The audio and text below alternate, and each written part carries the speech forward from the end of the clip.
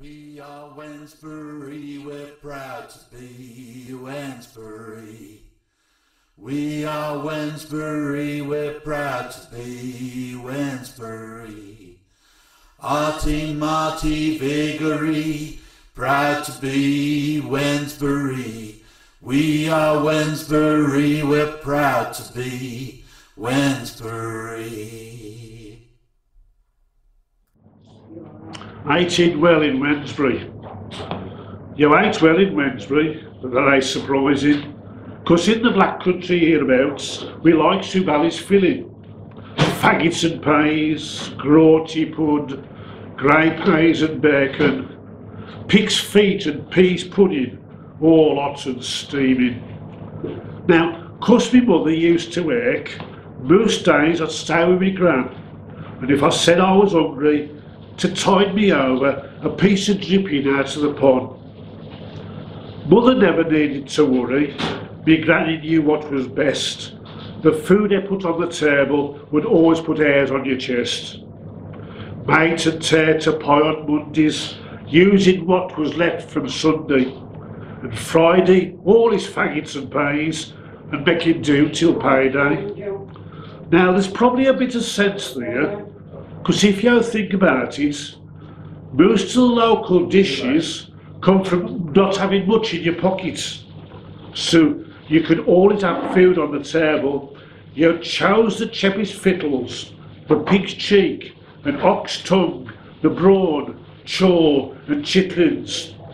And using all your cooking skills and a bit of salt and pepper, you'd make a meal fit for a king, and you would all be eating proper. If you leave the eyes in the chef's shed broth, it'll see you all the week through. There's never no need to go hungry, 'cause leftovers make a good stew. If to eat well is what you're wanting, in we delicacies try to indulge. May your wazzing always be liquored, and your waistcoat never want for a bulge. Ta-ra for now.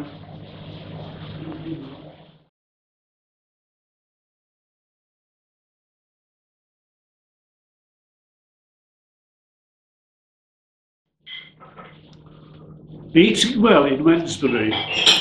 You eat well in Wednesbury, but that is to be expected, because here in the Black Country we like our stomachs to be full.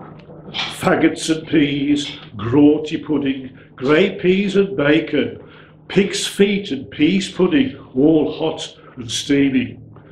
Because my mother used to work, most days I would stay with my grandmother, and if I said I felt peckish, to help, I would get a sandwich of dripping out of the pan. Mother didn't have to worry. Grandmother knew what was best. The meals she put on the table made you strong and healthy.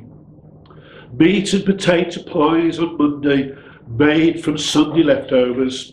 On Friday we always had faggots and peas, until they had the wages. There was a good reason for this, so please consider most of our local specialties helped to cut down the spending.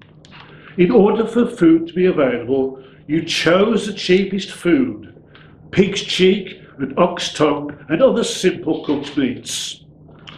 Cooking the food correctly and adding salt and pepper, the meals would be delicious and the family would be eating well.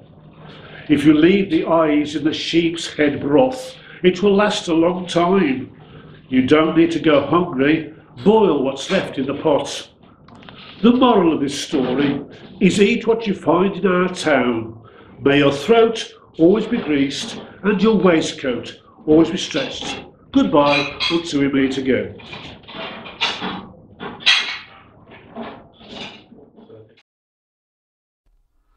We are Wednesbury, we're proud to be Wednesbury. We are Wednesbury, we're proud to be Wednesbury. Arty, Marty, Vigoury, proud to be Wednesbury. We are Wednesbury, we're proud to be Wednesbury.